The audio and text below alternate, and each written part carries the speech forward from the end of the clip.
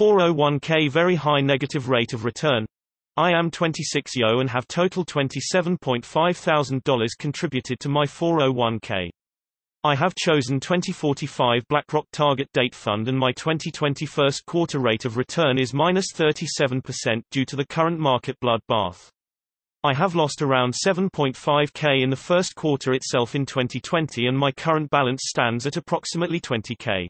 I am feeling very panicky and thinking of moving out my 401k or adjusting my target date fund to a nearer date fund to reduce losers.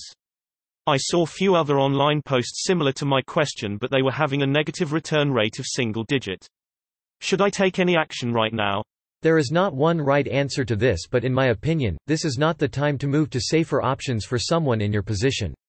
You are very young and this is a retirement account. You want to continue to put money in stocks because they are going to be very cheap right now compared to when you plan on retiring if the market continues as it always has.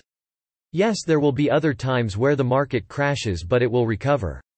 You don't want to sell your stocks and be sitting in bonds while the market is recovering, then not only did you get hit hard by the decline but you missed the upswing. If you had a crystal ball you would pull all your money out of stocks and throw everything back in when we hit the bottom. If you had said crystal ball you would not need to worry about retiring because you would be filthy rich. I would keep doing what you are doing and look at this as a sale opportunity and don't even think about how much your account has decreased by.